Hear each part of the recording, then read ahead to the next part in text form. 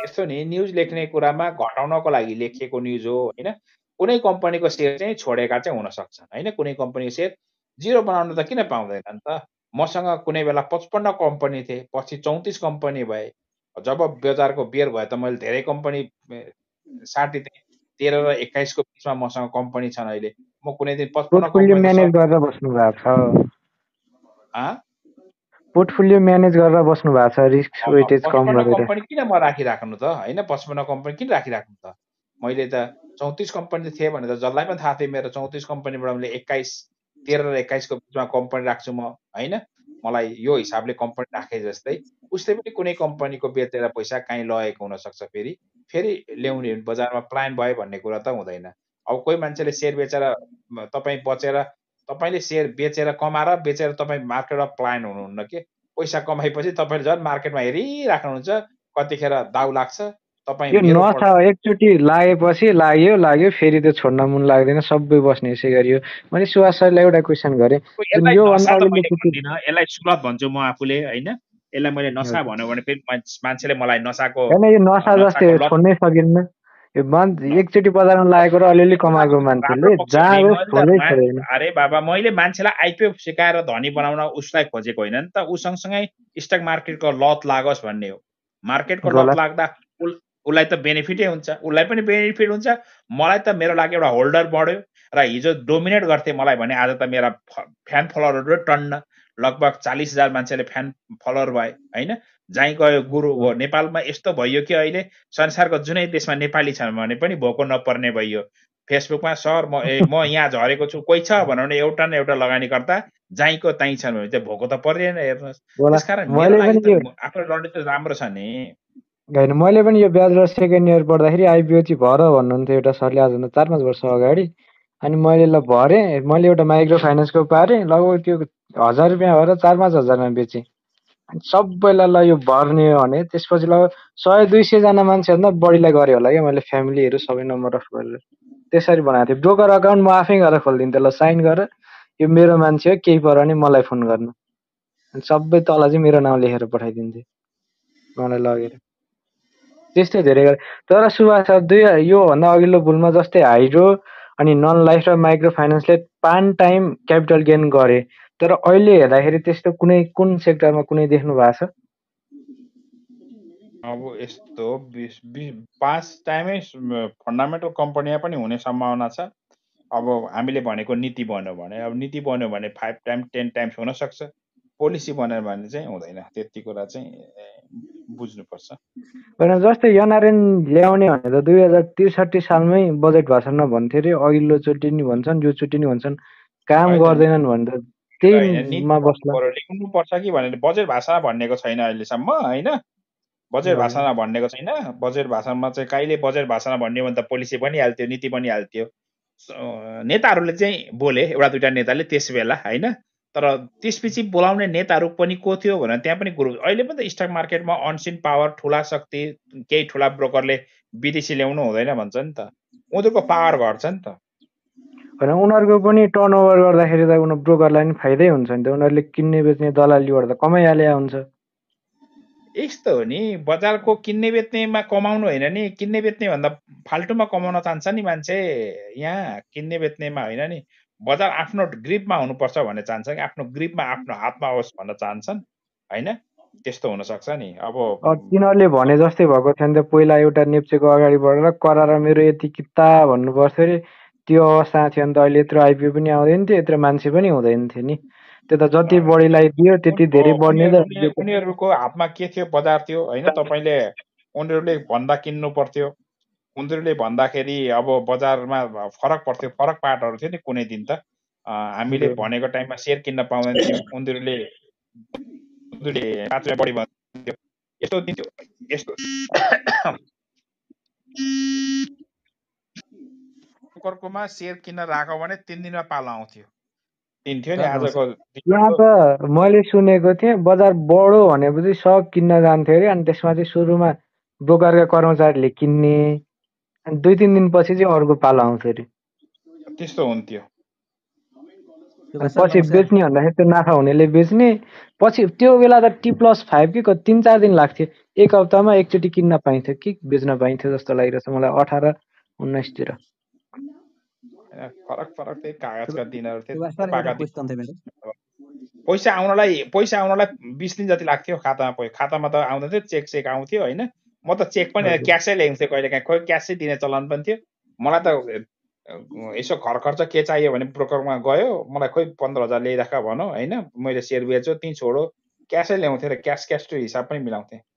मैले पनि पहिला त्यो 18-19 तिर चाहिँ हुन्थ्यो सियर ठ्याक्कै असार मसान त सकिने बेलामा मात्रै नामसारी आउँथ्यो धेरैको, ट्रेड गर्ने मान्छेहरूको, नत्र भने तपाईँले किनेर असारमा मात्रै नामसारी, साउना मात्रै नामसारी आउँथ्यो सेयर, नत्र ती बस्दै बेच्दै गर्थ्यो क्या। तपाईँ नाममा आयो भने फेरि अर्को नाममा दिन टाइम लाग्थ्यो। त्यो बेला सेयर भन्दा नि सिद्धार्थ क्यापिटलमा लाइन बसेर ठेलाठेल गरेर कतिको हातखुट्टै भाँचिन्थ्यो रे। सिद्धार्थ क्यापिटलै हिजो अस्ति खोलिएको कम्पनी हो, सिद्धार्थ क्यापिटलै। त्यो बेला एउटा कुनको हुँदाखेरि त्यस्तो हुन्छ भन्थे। सिद्धार्थ क्यापिटलले हिजो अस्ति 2010-11 तिर खोलिएको होला यो। त्यो लाइन पहिला आइपिओ भर्दाखेरि त्यति ठुलो लाइन हुन्थ्यो अरे। लाइन थिए ग्लोबल ब्याङ्कको खोल्दा पनि विराटनगरमा ठुलो लाइन थियो होइन। अब लाइनहरू त भइहाल्छ नि, लाइन थियो। मलाई ग्लोबल ब्याङ्क तर हाम्रो पालामा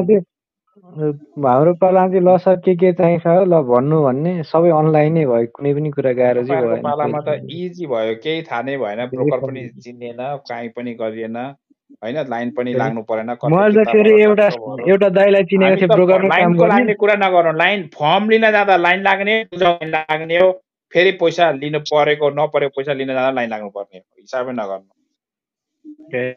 हामीले चाहिँ धेरै सजिलो, ब्रोकरमा नि चिनेकै हुनुहुन्छ, दाइ कसरी गर्ने भने यसरी गर भन्थे, अनि सबै कुरा सजिलो भयो।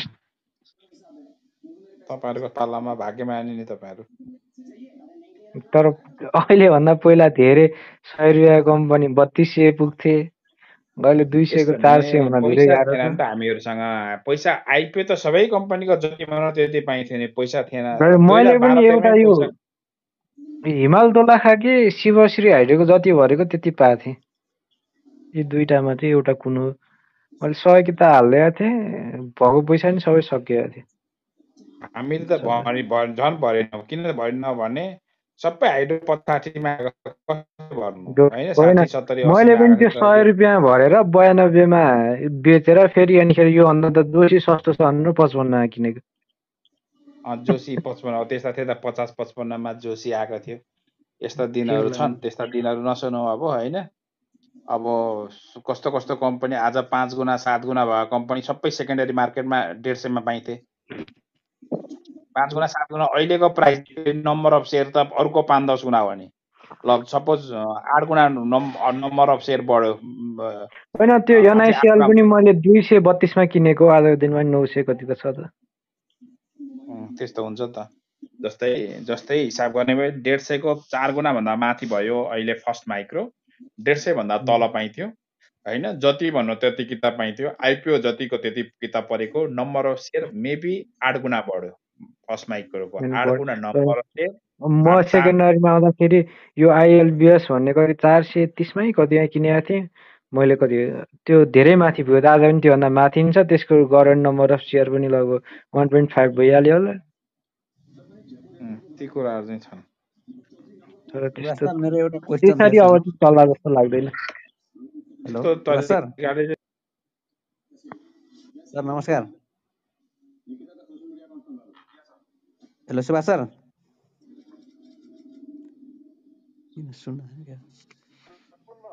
भन्नेमा छु। Subhash sir hello. हजुर हजुर, एउटा क्वेसन छ, जस्तो प्रमोटर सेयर लकिङ खुल्न बाँकी प्रमोटर सेयर बेच्न मिल्छ कि मिल्दैन? जस्तो दुईजनाको सहमतिमा नामसारी हुन्छ कि हुँदैन? त्यो नामसारी त हुँदैन, सम्मतिमा बेच्न त अब एकले अर्कालाई पछि सार्ने हो भने चाहिँ मिल्छ, नामसारी चाहिँ गर्न कानुनी रूपमा मिलेन। त्यो लकिङ खुलेपछि मात्रै सार्नु पर्यो, कानुनी रूपमा त मिलेन नि त। ओटिसी मार्केटमा केही भयो भने चाहिँ मिल्न पनि सक्छ होइन, त्यो चाहिँ अब कानुनी रूपमा चाहिँ मिल्दैन। किन लक छ त्यो होइन। सुभाष सर यो why chow chow अनिखेर भाटबटिनी अनिखेर Buddha air Shri एयरहरूको IPO कहिले आउला? अब यी कम्पनीको म मालिक भएको भए यतिखेर ल्याइदिन्छु भनिहाल्थेँ होइन। कम्पनीको म मालिक होइन। बुद्ध होइन एयर चाहिँ पहिला आउँछ पनि कि भनेर अनुमान सिमेन्टहरू हो। म्यानुफ्याक्चरको हजुर अन्तर्राष्ट्रिय उडाउने हिसाबले जान्छ कि भन्ने हो होइन। अब वाइवाई चाउचाउ चाहिँ विनोद चौधरीले नेपालमा चाहिँ लिस्ट गर्न खोज्दैनन् होइन। अन्तर्राष्ट्रियमा लिस्टेड गर्न खोज्लान् मेरो विचारमा होइन। गर्न चाहिँ लिस्टेड हुन्छ कुनै न कुनै दिन कुनै कालखण्डमा। अरबपति भएका मान्छे हुन्, उनको सम्पत्ति अझै बढाउन मन छ। यो बढाउनलाई चाउचाउको ठुलो देन छ। त्यो चाउचाउ चाहिँ उनले नेपालमा नभएर सिङ्गापुरतिर चाहिँ वा हङकङ सिङ्गापुर वा अन्य उनको कुन कुन देशमा छ, सिङ्गापुरमा गर्न सजिलो छ उनलाई होइन। सिङ्गापुर हङकङतिर चाहिँ लिस्टेड गर्लान् भन्न सक्छु। बुद्धहरूले अन्तर्राष्ट्रिय जहाज उडाउनै भयो भने ल्याउँछ कि भन्ने मेरो एउटा यो हो। अब व्यक्तिगत रूपमा उहाँहरूसँग मेरो परिचय पनि छैन, चिन्जान पनि छैन। ल्याए राम्रै हो।